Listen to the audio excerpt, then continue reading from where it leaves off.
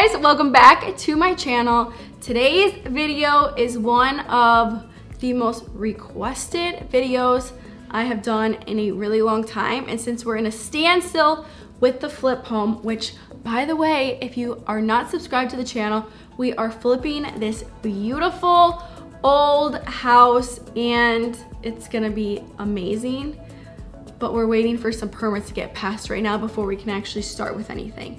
So because of that, it's the perfect time to film a video like this. So I'm gonna be showing you how I was able to DIY this canvas, which is a dupe for the Williams-Sonoma one that's like $1,200. I did this one for like $60, and then I have one in my entryway that looks like this that I was able to do for like literally like $50, which for canvases this large is such a good deal. You could even do it cheaper if you wanted to. I'm gonna be showing you exactly how I did it so you can go replicate it for your own space. So basically, when I first moved into my apartment, I was spending a ton of money, of course, probably like you are too, or if you're moving into a home, you just know how expensive it is. And I had a lot of walls that needed artwork. And what I realized quickly was that artwork was even more expensive than some of the other pieces of furniture. So I had to get creative on how I wanted to get the look without spending the money for that look. So I was going on Pinterest and I was finding artworks like this and like this that I was just in love with. I love how it's neutral, which is my drive. I love that it's textured. And I was looking at these with like $5,000 price tags and I was like, I can definitely do that. And I have now done 2 canvases and I really figured it out. So there's a few things that you need to specifically look for when putting these canvases together. I fully made, like I bought the canvas and then I made the frame for it. Do not recommend doing that. I have a way easier way to do that. So I'm going to, I took like little clips somewhere you buy the stuff. So I'm gonna insert these right now and then we'll actually DIY the canvas together. So go to a TJ Maxx. I'm hoping that I find one. I'm at TJ Maxx right now. And we are trying to find a canvas that has the thin frame around it already built out and that we can paint over. So it doesn't even matter what the canvas looks like at all, as long as it has the thin frame around it and it's the right size that you want, we're buying it. If TJ Maxx doesn't have it, I'm going to go to Target, because Target's where I actually bought the one in my entryway. And so that's the first step. That will just save you so much time and money, honestly, and it will just look a lot better than if you bought just a regular canvas and built a frame around it like I did in my living room. The one in my entryway looks just a whole lot better. So I'm gonna show you how to do that one. All right, so I actually ended up getting this one just because honestly it was cheaper and I don't have anywhere to put it. So I'm really just making it for this video and then I'm gonna give it to my friend. But if you are looking for a larger one, like this one is huge. This one's 36 by like 42 inches. The other one in my entryway is just as large. You could just get one of those other canvases. I'm kind of sad about this one because I actually like the way that it looks.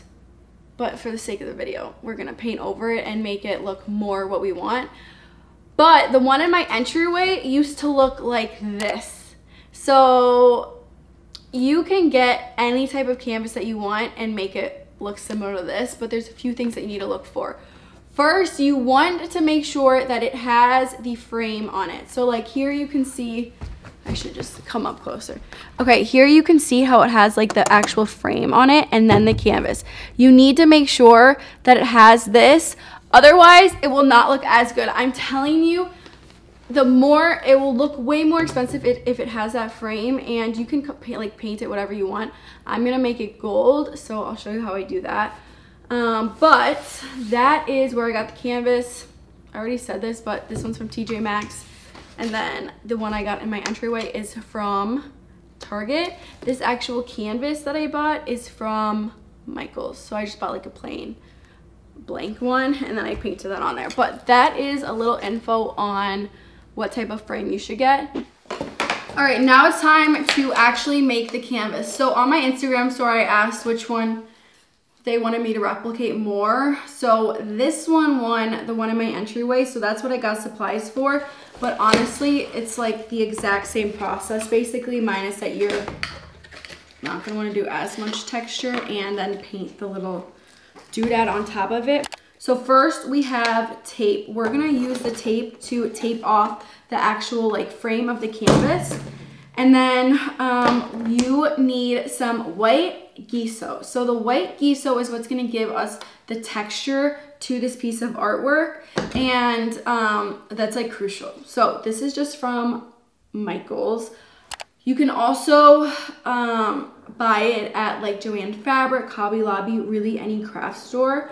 I buy it in white, they sell it in clear, but you want to add this texture. This is another thing with the expensive canvases. They all have a ton of texture, especially for this one that we're replicating. It's like all texture, and that is going to give us its look. I have some bristle brushes. These are hog bristle brushes, and this is going to also give it that texture. So we don't want it to be super smooth. Like the rougher it is, the better it is. So I got just some rough looking brushes. They were like $3, so they were cheap. And then I have this Artist Loft Titanium White. So we're going with white for this exact canvas. And then I'm going to use some gold Rub and Buff, which is in my closet, I forgot to get. But I want the actual frame to be gold and then this to be white. So this titanium white is just by Artist Loft. It's like the cheapest acrylic paint that Michael's has. So I'm gonna use that to paint this. And then we'll use the gold Rub and Buff to get the gold look on the frame.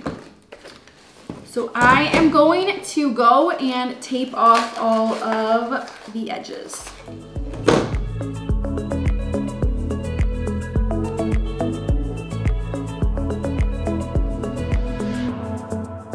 Okay, step 2 is taking that white gesso and we're going to start making this pattern. So this is actually like stupid easy to do, and the more unperfect it looks, the better it looks, in my opinion. I'm just gonna start going. So for the pattern of the one I did in my entryway, which I'm trying to replicate from, which I did replicate from this piece of artwork, I am doing those lines that go to about, actually, I should really actually go look at it, hold on.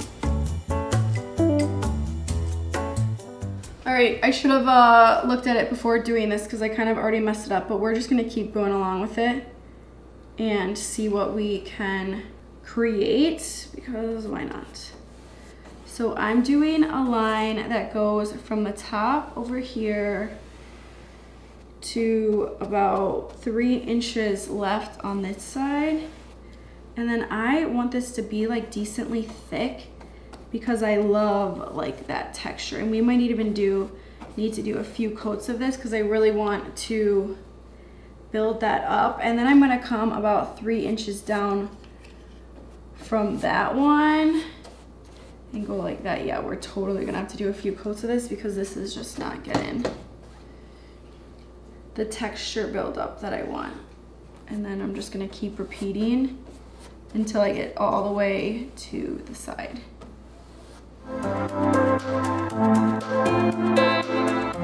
And I love getting like the ridges on the side or like on the end of it. So like this one has a really good one.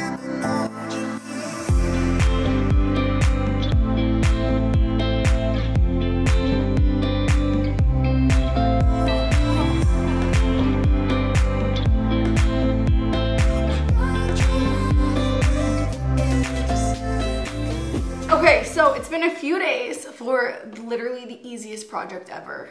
This is like stupid easy canvas.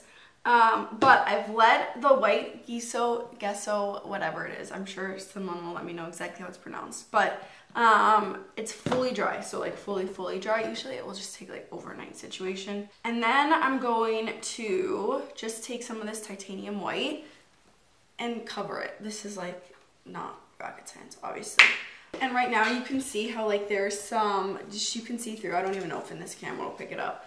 But that will cover it up. It'll make it look just like fully done. I'm gonna let this dry until like lunchtime. Then I'm gonna take the tape off of the sides. We'll go rub and buff the frame.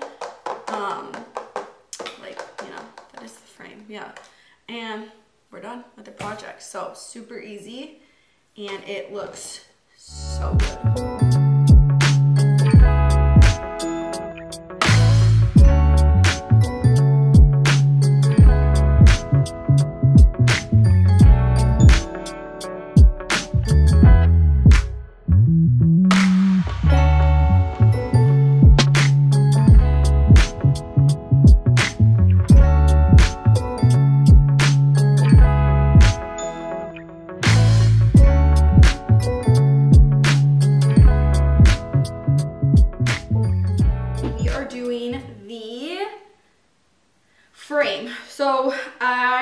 love this part. This part makes such a big difference.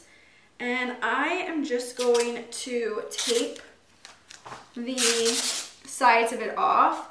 I will say I'm wondering if this tape is screwing me up, because last time I used just like blue painter's tape and it worked so well, and this time I'm having some problems with the edges. Like I just tried to take a knife to the sides of it to clean it up and it was a total fail. So hopefully this doesn't give gold, like, because what I'm trying to do is tape off the actual canvas so then the gold rub and buff doesn't like get on the sides of it. If it does, we'll just touch it up with white paint, but still that's just like an unnecessary step that we shouldn't have to do. So I'll let you know if this tape sucks, but if you're buying tape for this anyways, just go get like the Scotch blue painter's tape.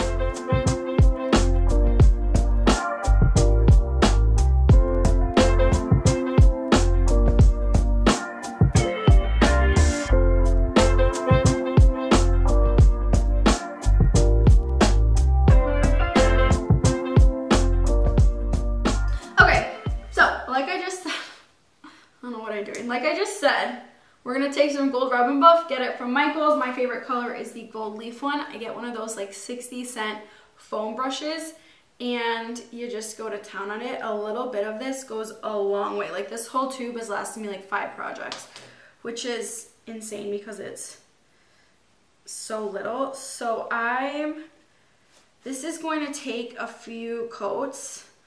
What is so nice about gold rub and buff, or rub and buff in general, is that it dries in like 5 seconds. So not actually 5 seconds, but it dries super, super quick. So I am just going to layer this on and make it look like a gold, beautiful canvas.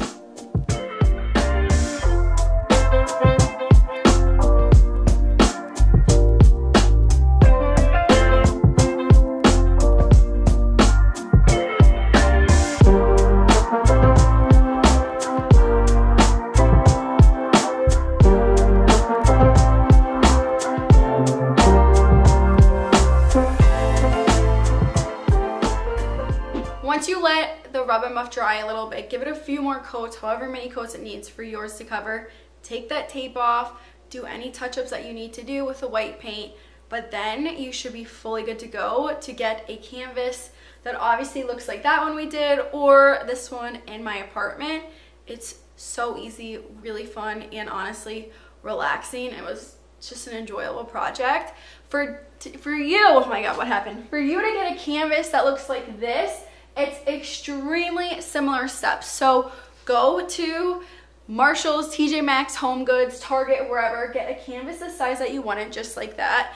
Then you're gonna take some of that gesso, whatever, this thing right here that you can get at any craft store really, and you are going to put it all over the canvas, but do it not so, you just want to add textures like some places. You definitely do want to add this part. That's what's going to make your canvas look a lot more expensive. So you can see how on this canvas, I just went through and I added some different lines, different places. We don't want paintbrush lines like the other one we did. We want it to be smoother. So I use a tool just like this. I know they sell these at Michael's as well. It's in the paint section just like the other ones, and that will give it that texture. Then you just go and paint the white on top of that. Then I went in with a pencil and I sketched out the shape that I wanted to. I was trying to replicate the one on Williams-Sonoma. It is obviously not perfect. It kind of looks like a man's, you know, area if you look at it too closely. But that is how I did that, and it doesn't need to be perfect. None of this needs to be perfect. It's just, it actually looks better if it's not perfect, I would say. And then once that's dry, tape the canvas off, do the gold rub and buff on the sides if you want it to look like that, and you're done. It's so easy, and they're just, like I said, fun projects. So that is how I create the canvases in my apartment. I hope that was fun. I know it was an overview into them, but really they're so easy, and I know you're going to love it in your own home. It's a cheaper way to get that expensive look in your apartment or your home. And let me know if you try it out. Tag me on Instagram at by Sophia Lee. I also post a ton of decorating videos or like decorating tips, cleaning hacks, organization tips over there. It's really just the behind the scenes look into how we do everything. We're buying, or we bought, why do I always say we're buying? We bought that flip home, and so we're going to be transforming that entire thing. We have so many fun videos with that, so you can check that out. And I just hope that you like this. Where am I going with this? I don't even know where I'm going with this. All right, I need to cut it off. But hopefully that was helpful, and I can't wait to see you at the next video.